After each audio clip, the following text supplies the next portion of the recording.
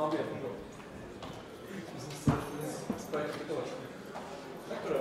Daj si to nariť.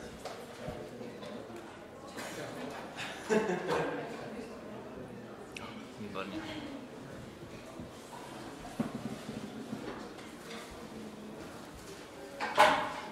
Chceš začať presne?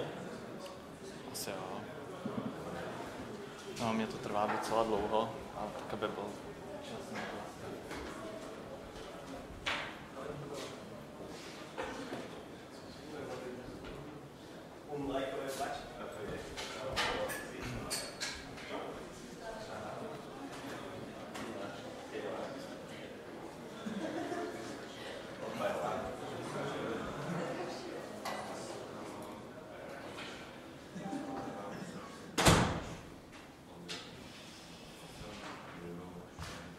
So, ladies and gentlemen, please welcome our next speaker, Ivo Beck, who will tell you something about how to assemble business applications.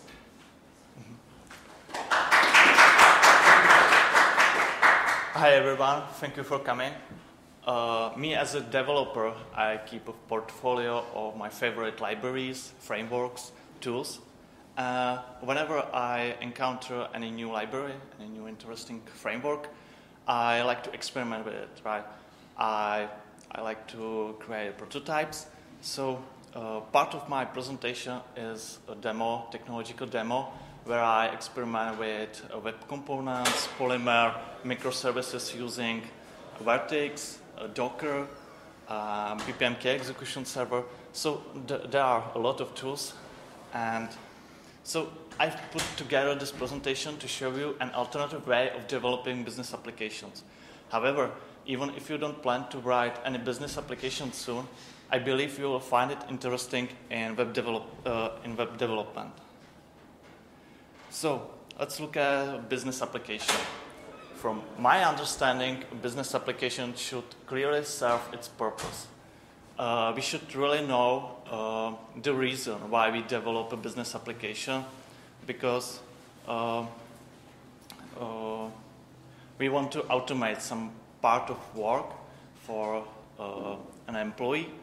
So the cost of the application we should have the return of our investment in developing a business application. Also, the business application, we develop it for our end users, right? So they could be effective in their work. So that's another reason we should focus on the usage patterns, on the user interfaces for our end users.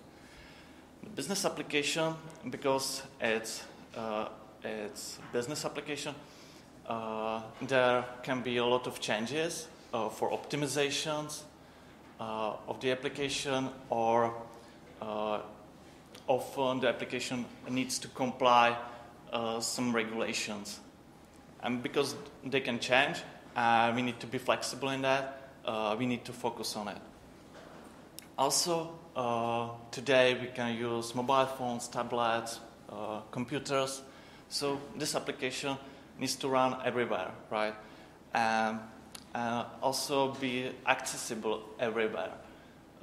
Meaning by that, I mean that even if you don't have internet access, which can happen, you need to be able to put your data into your business application on your mobile phone, for example. So when we develop a business application, we need to focus also on the resources, not just only about the budget, but also people and time. So it wouldn't cost us a lot of time, a lot of people that needs to make changes in the business application. Of course, from the business point of view, we should be able to see how the business application performs. We should see the performance indicators when we do changes, when we optimize our business application. We should see how it influenced the operating of the application. Okay, so let's now focus on developing a simple web client. From my perspective, what I currently know, I'm a Java developer, so I would use perhaps JSF or Google App Toolkit.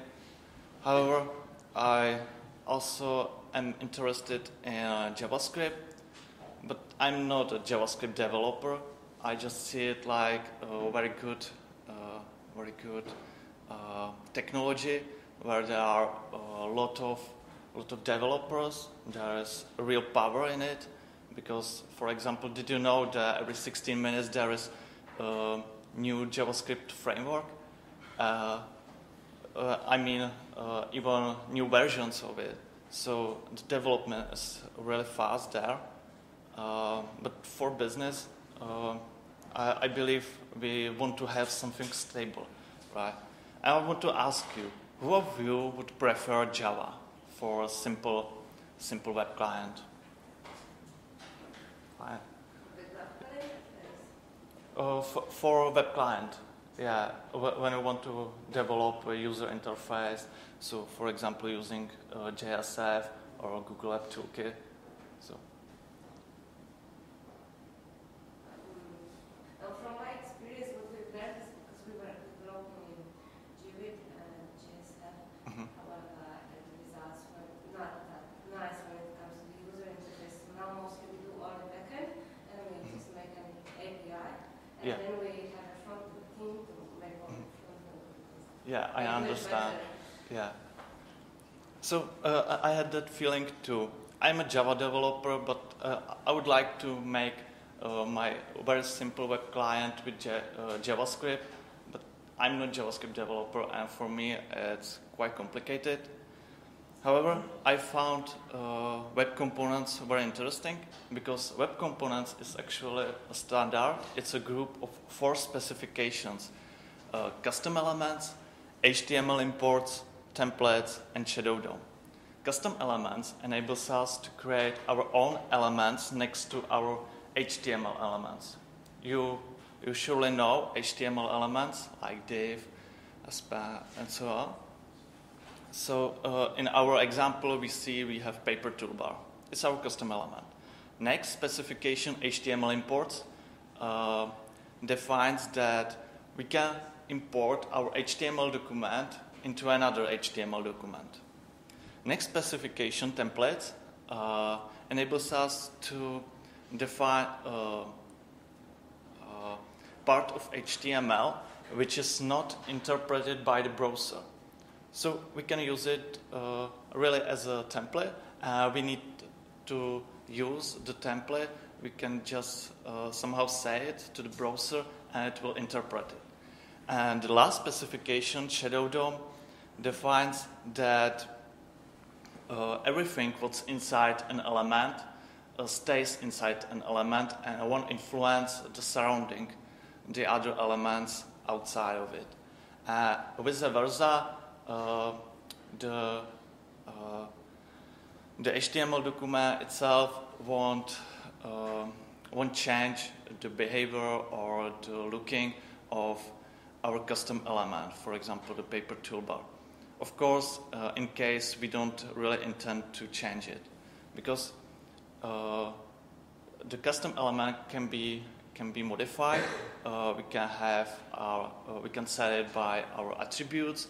We can custom the looking by CSS variables. But we will see everything from that. In the example, we have a paper toolbar. You can see how it could look. We just define there that we want the menu, we want title, and other buttons. But all the logic or JavaScript, CSS styles, it's inside of the paper toolbar, right? Currently, we have more than 1,600 of repositories of web components on the page customelements.io.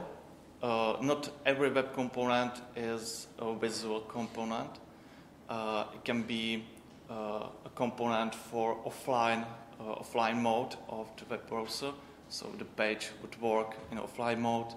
It can be anything which would help you with developing your web applications. Yeah, what I could mention here also is the browser support. Currently, there are only 2 browsers which natively supports web components. They're Chrome and Opera. The other browsers, it's also recommended to use are polyfills. Polyfills are just a JavaScript library which adds the support for the browser.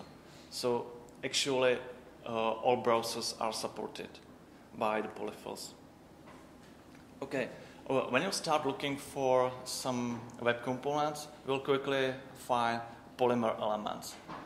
Polymer elements are divided into 7 categories. I won't go into detail to all of them, but we will look at one of the elements, paper input, which we can use in our forms. So here we see all the groups in catalog of Polymer. The paper input is in paper elements, and we'll find it here. Okay, here are some examples how we can use the paper input, the attributes. Here is the reference, many other attributes we can use there. What I want to show you is that we can look at a demo of using the paper input. So when we are looking for some setting of our paper input, we can find it here. For example, text area or password. And here we see how it's actually set, right? Here is type password. What I find interesting is that every element has its own repository, so we can find easily the implementation of the element. It's always called the element.html, and there can be also other elements, of course. So when we look at the implementation, we there see the definition of the element. Here we have a template, how the element is defined. As I said, the template just defined that, yeah, there is some DOM element, but please browser don't interpret it. It's just a template. So it's interpreted when we actually use the element, right? Here in the template, we have input, just an HTML element, a lot of attributes we can set there. That's all for now, and the element is tested, right? There are tests, unit tests for the element, and our demo application. So we can look at the demo page. be inspired by that. The nice thing about putting polymers as owner repositories is that there are many contributors. So even if you aren't a JavaScript developer like me, you can file issues if you encounter any and put it there and so on. So let's go back to the presentation. Alright, so what's actually Polymer? Polymer is just a library which helps us to develop our own custom Polymer elements. What I like about Polymer is that we can define our elements declaratively.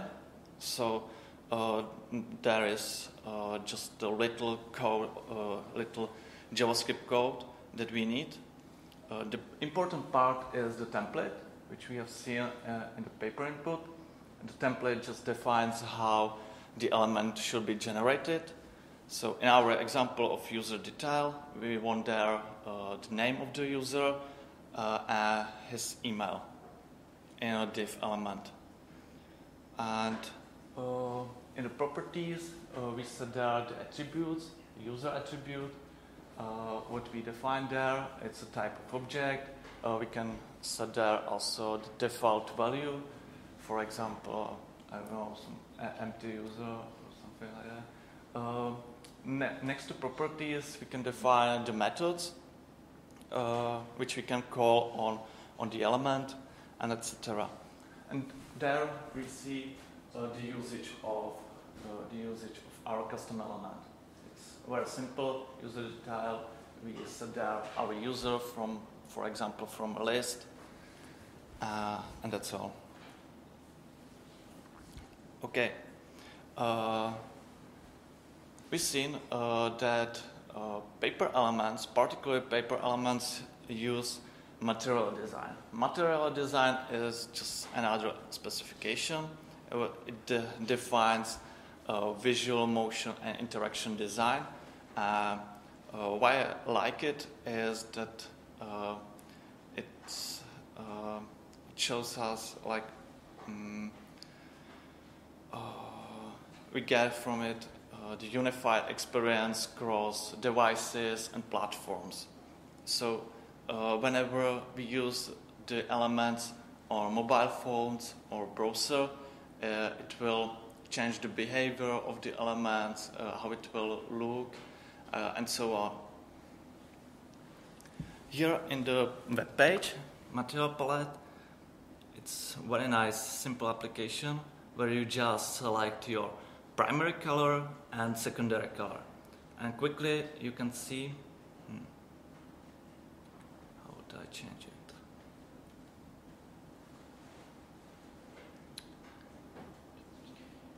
it?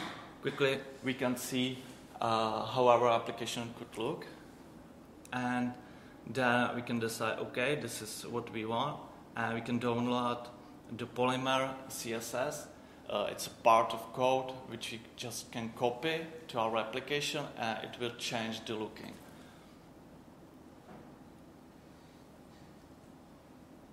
Okay. So now I would like to show you my technology demo. It's a vacation planner. As I said, it uses the web components, Polymer elements, or my custom elements, etc. I just want to show you how we can operate with the applications, so you would have the understanding. Then we would go into details how it was implemented. Okay, the application is running here. We see we have two users. The Ernest is a user and Sarah is his manager. So as an Ernest, we want to apply for a leave, and there we put there our ID. Ernest wants to go to Prague. See how the page is changing, right? The animation, and we want to go there from Monday to Friday. We apply the leave. It's being submitted and accepted. Great. Here we should see our requests. Okay, here is the request, dear Nest. It's our own request. The status is waiting. Now we can look at why it's not approved immediately. So here we see that it's waiting for the approval of manager. Great. There will be some more tasks to do, but we will change to the manager, Sarah.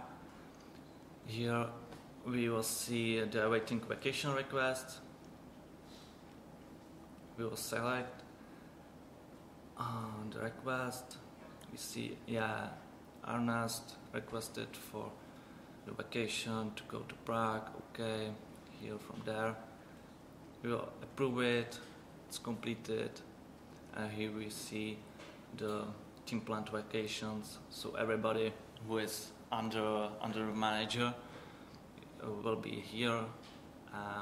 Here the status is approved and the process is finished. Right. Okay. That's it. So notice that everything what you see is actually a web component. There are web components inside web components, etc. Everything is actually dynamically generated. So there is no hard-coded form, for example, to apply a leave.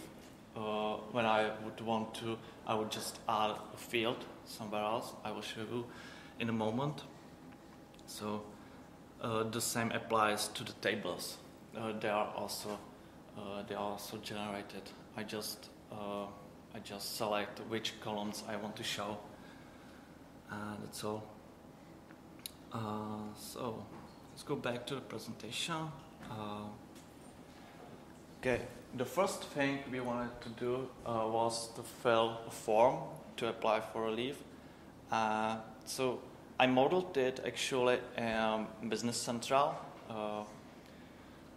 in Form Modeler.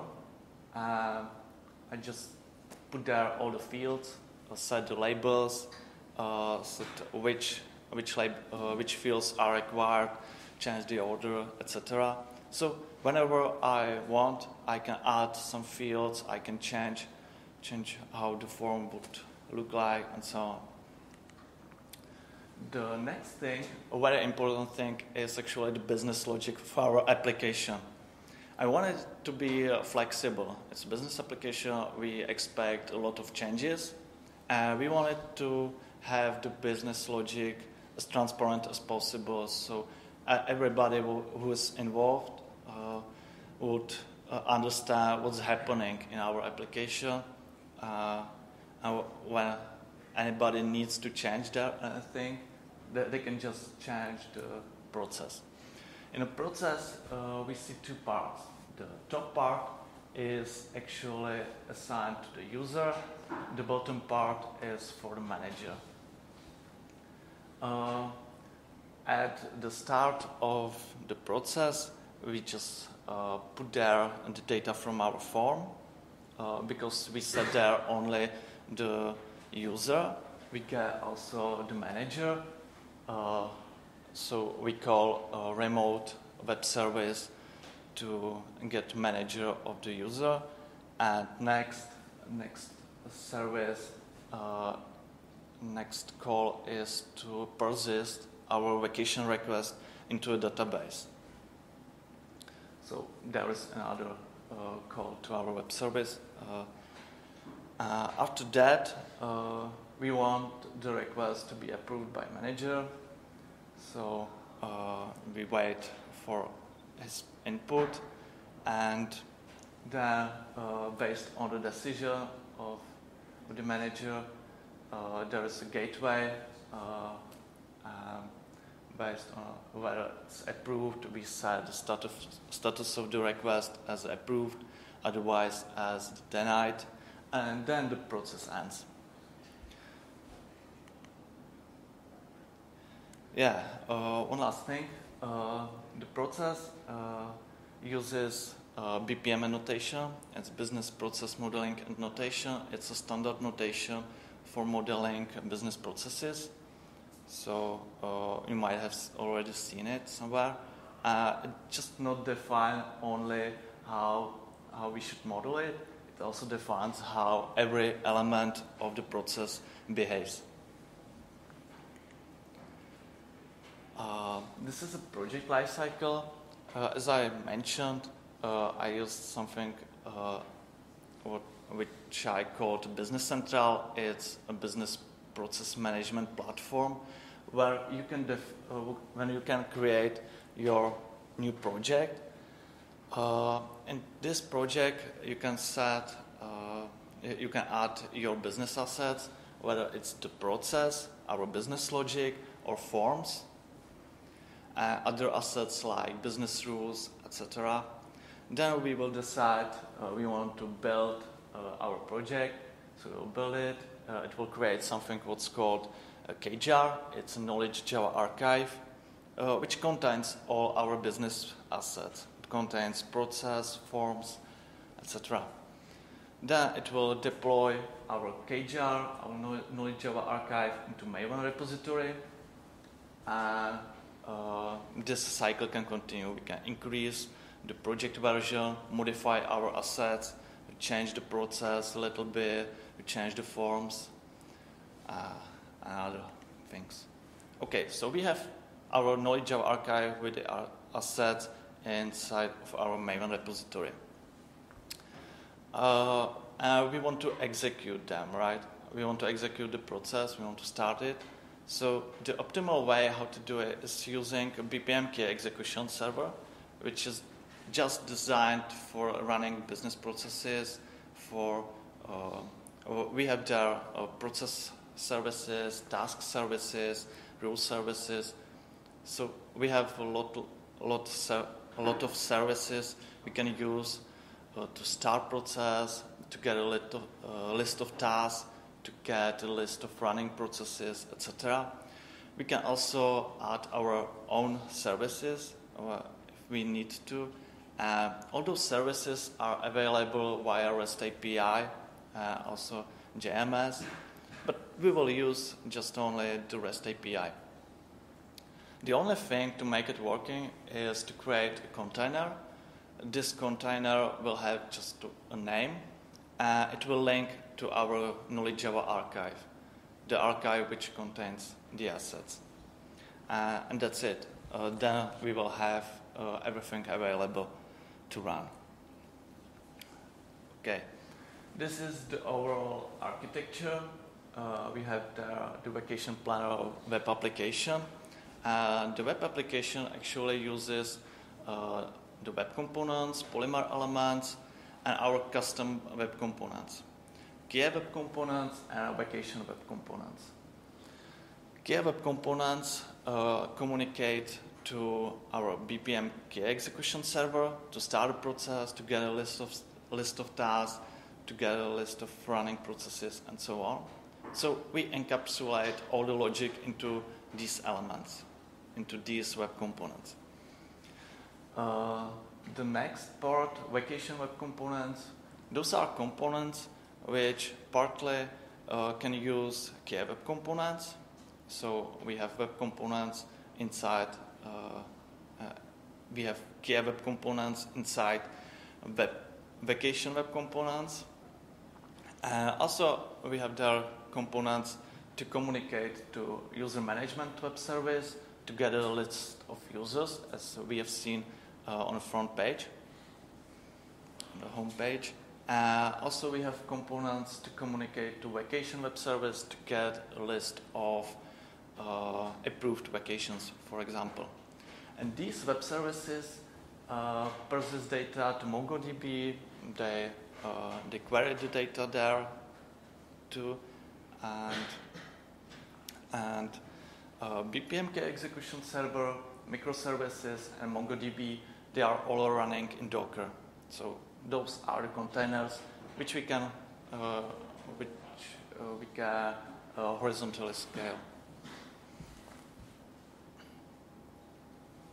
Okay.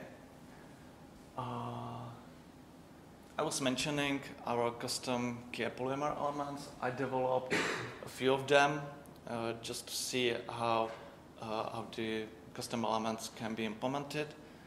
So I was asking question, what do we want to see on our web page, how we want to use it. So for example, the basic thing is to show just a form and to send it to the server, right? So I was asking, what do we need to just show the form and start a process? Of course, it's the requester, it's the user who wants to start a process. It's the container, it's the name of container which links to our knowledge Java archive, which contains all the processes, forms, etc. And because the knowledge Java archive can contain more processes than one, we set there also the process ID to identify which process we want to start. And also I want to set name of button, so I put it there too. And this is the only definition we need to actually generate a form dynamically. I didn't say there anything about forms, and it also will generate a button apply, which will start a process when we click on it. There is no JavaScript. There is nothing we need to set. Everything is inside. Right. The other example, get task list, is even simpler.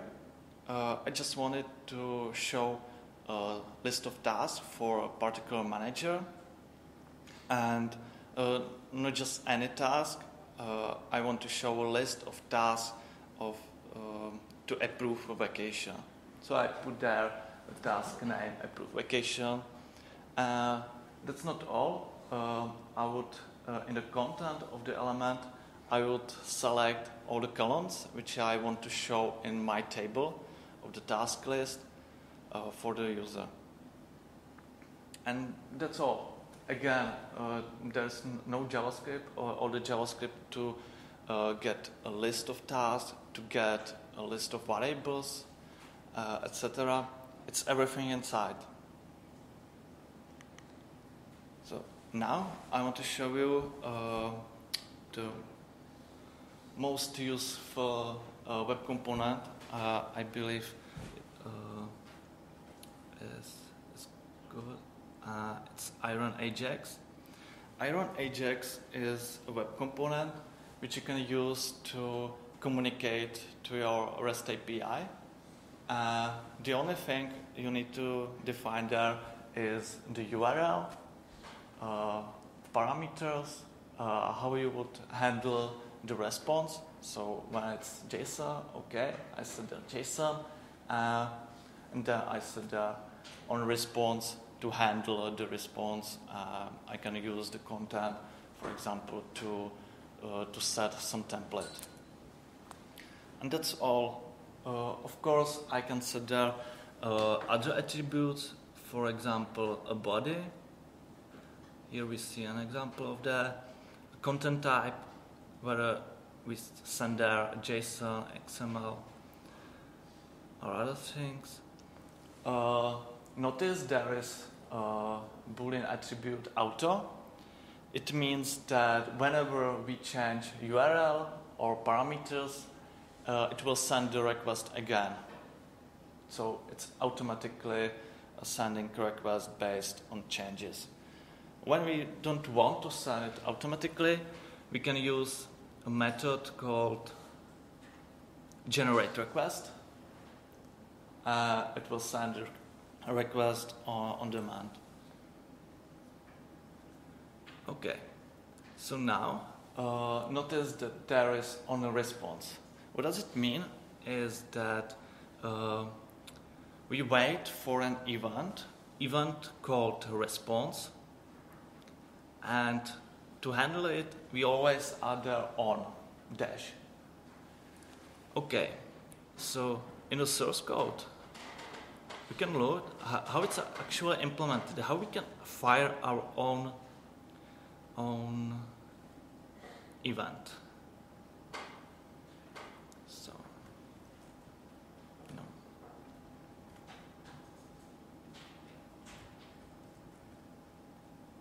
okay.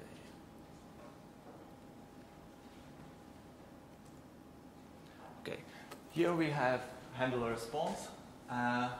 Here we fire a new event response. We send there the content for the event and whether it will bubble to the parents or not. And that's all. Very simple code. As a Java developer, it's very simple. I can use most of the operations like in Java, and only thing I had to learn was just the structure.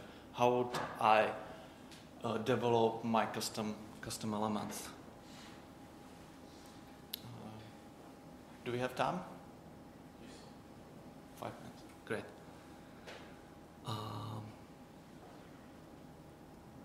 Okay, so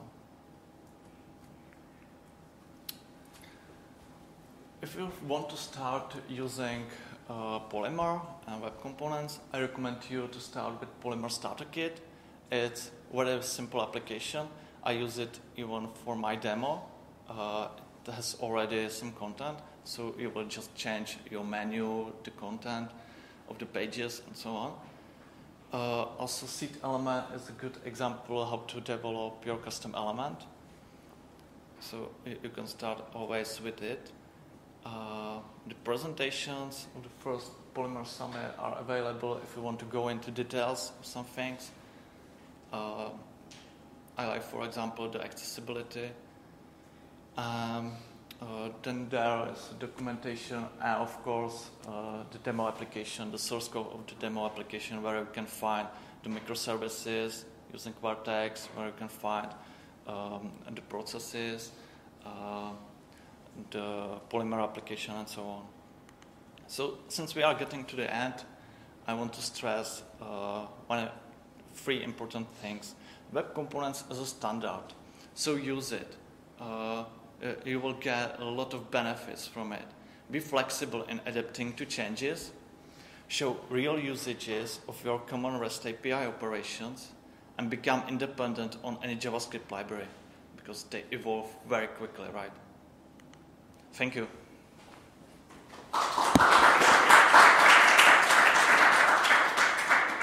If you have any questions, feel free to ask. Okay. Do you know how Polymer handles search engine optimization? Search engine optimizations. Well, I don't know. It's my first application using web components and Polymer. I was experimenting with it. I don't know how it was. But because Google uses it a lot, it changes their own web applications to Polymer. For example, the gaming YouTube uses Polymer and so on. So I believe that there has to be some support for search engines. The web interface which we saw, what was it running on? It was some engines, or what was the underlying web server? Yeah, I run there just simple Python HTTP server. You can use any server you want to. It doesn't matter.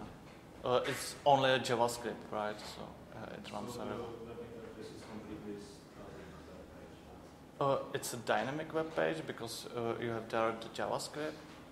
But did you answer your question? On server or on client? It's on client. Everything is on client. The web client is on client. Please. PI is a part of JBoss BPM suite, right? The custom elements. I mean BPM server. Yeah, the BPM KS server is part of the product BPM Suite. It's also available as a community project on jbpm.org, so you can download it. I'm wondering on some production experience with GPU's BPM Suite or Kia execution server. Yeah, there exist customers which use BPM Suite in production. And do you have some? Like me? Sorry, I just I don't wonder whether is it powerful enough, how many processes can I write in some interval? Yeah, there can be hundreds of running processes, you know, or even more. I'm not sure exactly, but since it's used in production, and you can scale it actually. You can scale the key execution server or Business Central, which can run business processes as well. So. And, sorry, do you know if some customer in Czech Republic use GPU's BPM Suite? Oh, I don't know that. Sorry. Any other question? All right, so thank you.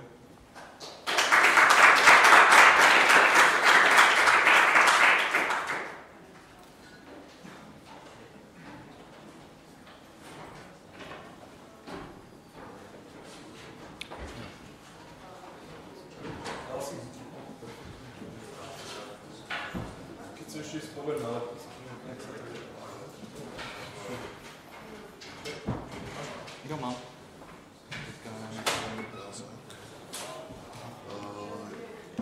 Vlastně jako backend Mongo. Umožňuje to používat i normální databáze? Jo, určitě. Já jsem to použil jenom pro ty microservices, protože já mám rád Mongo a protože jsem používal JavaScript a tam jsem použil JSON samozřejmě, tak mě to přišlo jako nejjednodušší řešení, abych to nekonvertoval. Mongo se jim nedá moc moc. Jo, to rozumím. Ještě druhá věc, jenom abych se ujistil. Polymer v podstatě nezávislý vizuální projekt, nebo prostě na zobrazování. BPM je v podstatě taky nezávislý projekt. Nebo je to nějak spojený? Jo, jsou to na sobě nezávislé projekty a ten Polymer, já jsem to zmínil v prezentaci, ale není to jediná implementace, jak lze vytvářet ty webové komponenty. Webové komponenty jsou... Jo, určitě. Webové komponenty jsou standard. Že? A Polymer je jeden způsob, jak vytvářet ty webové komponenty, další je třeba Xtext, je knihovna. Já jsem prostě z toho JavaScriptu, takže vlastně neznám. No, právě pro mě to bylo taky nový, ale vždycky jsem chtěl jít prostě tím směrem toho JavaScriptu, jenom se mně nelíbilo, jak rychle se to všechno mění v tom JavaScriptu. A takhle, když se to vlastně zaobalí těma webovými komponentama, tak v té aplikaci používám potom jenom webový komponent.